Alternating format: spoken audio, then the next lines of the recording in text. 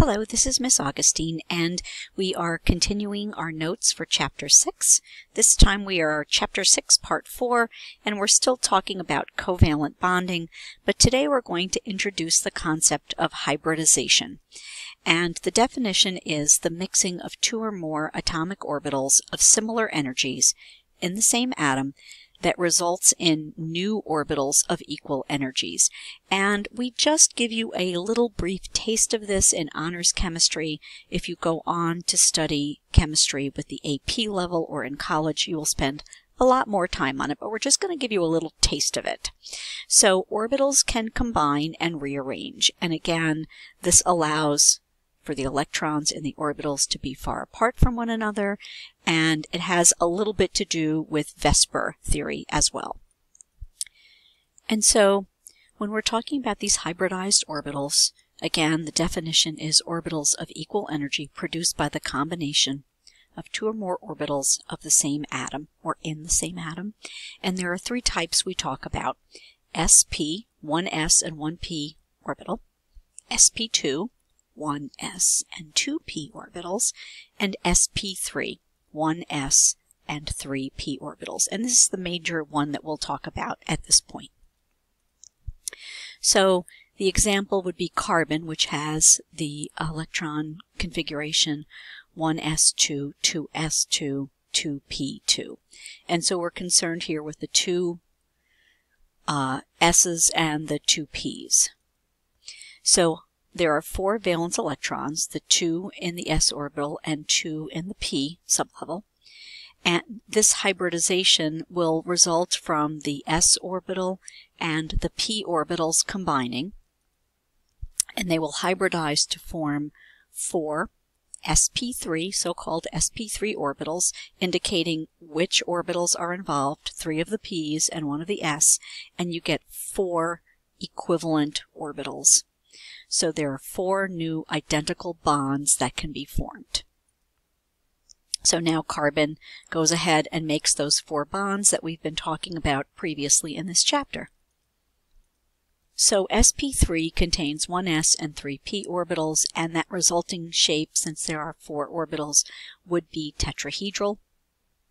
An example would be for methane, and again, the tetrahedral shape would look like that.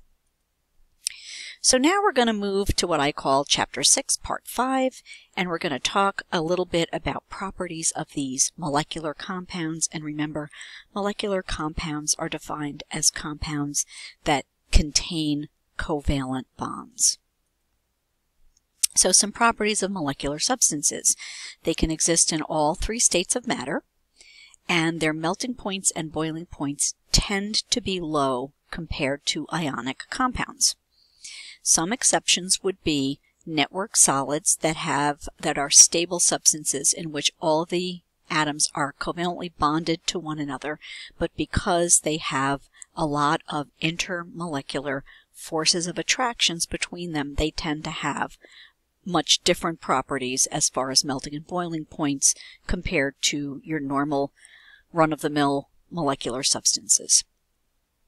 And again, in network solids, everything is interconnected, and we'll talk about that in a little bit.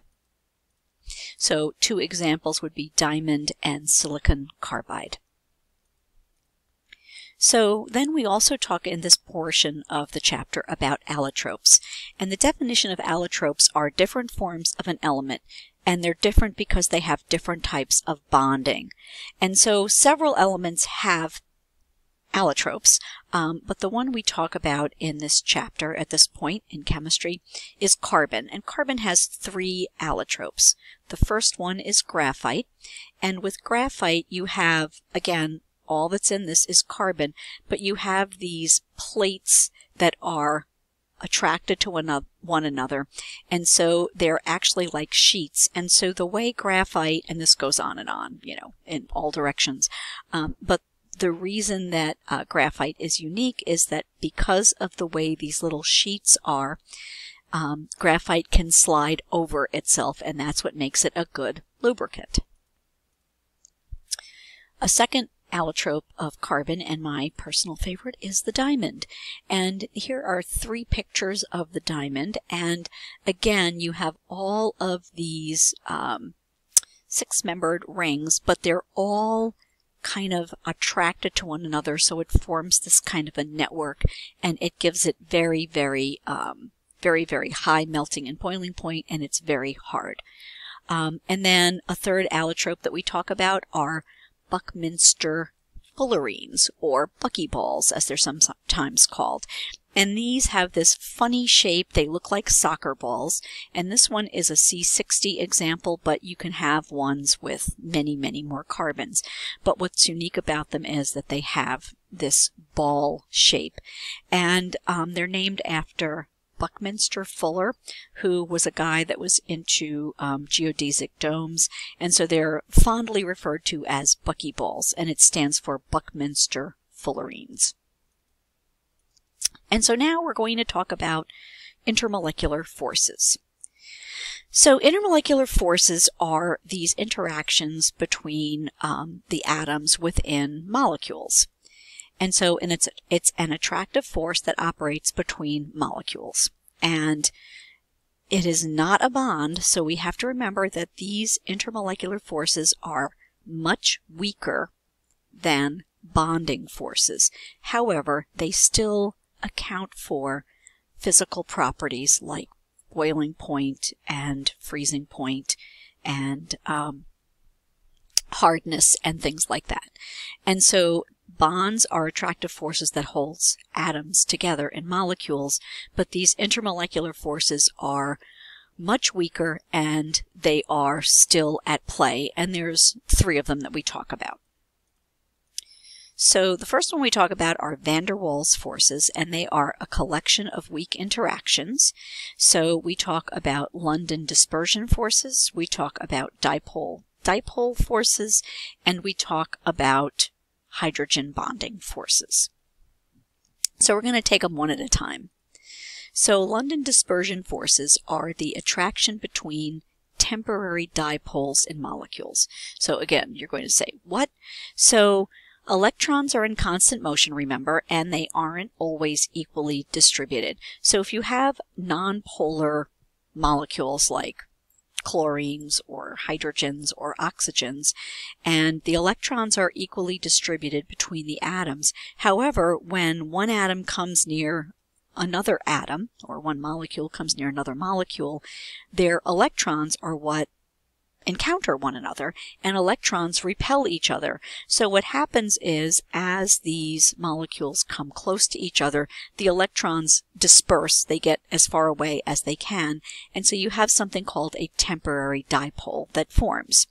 And again, this temporary dipole, or induced dipole, gives that molecule, which would be normally nonpolar, because it's encountering another molecule, it gets a slight negative and positive region. And again, that is the only really intermolecular force that goes on in nonpolar substances. And the effect would pass to other atoms, kind of like a domino effect. And so this induced dipole, so the molecule is coming near another molecule, they repel, the electrons get away from each other, and then it bounces in another direction. Those electrons go back where they were. So it's kind of like a domino effect. What do we know about them? They occur between all atoms and molecules. They are the only intermolecular force at work in nonpolar substances, and they are relatively weak. So what do we know about these London dispersion forces? They tend to be stronger as the molecule gets larger. So therefore, if you think about at room temperature, the halogens, so that's group 17 on the periodic table, chlorine would be toward the top of that column. It's a gas at room temperature. Bromine, much bigger, is a liquid. Again, these are these intermolecular forces of attraction, and iodine is a solid at room temperature. So again, that is the result of the London dispersion forces. As the molecules are getting bigger, you're going from gas to liquid to solid. The second kind is the dipole force. We talked about that a little bit when we looked at what a hydrogen or a water molecule looks like, with the hydrogen end being positive and the oxygen end being negative. So these are attractions among polar molecules. And electronegativity of atoms is what determines which part is the positive and which part is the partial negative, as in water. But water molecules are attracted to one another because of this dipole-dipole force. So again, the positive and negative parts will attract one another in adjacent molecules. And then hydrogen bonding is a special case of a dipole-dipole force. It is the strongest of the dipole-dipole forces. And again, it's between polar molecules that contain hydrogen attached to a highly electronegative element. And we say NOF. So NOF said, N-O-F. So hydrogen bonding is exhibited between hydrogen and nitrogen, oxygen, or fluorine. Those are where hydrogen bonds tend to form. And although there is no bond between molecules in the usual sense, hydrogen bonding is a strong force. And hydrogen bonding is this special type of dipole-dipole interaction. So that is really it for now. I'm going to pause and sign off here, and the next portion of our notes will cover ionic bonding. So this is Ms. Augustine signing off.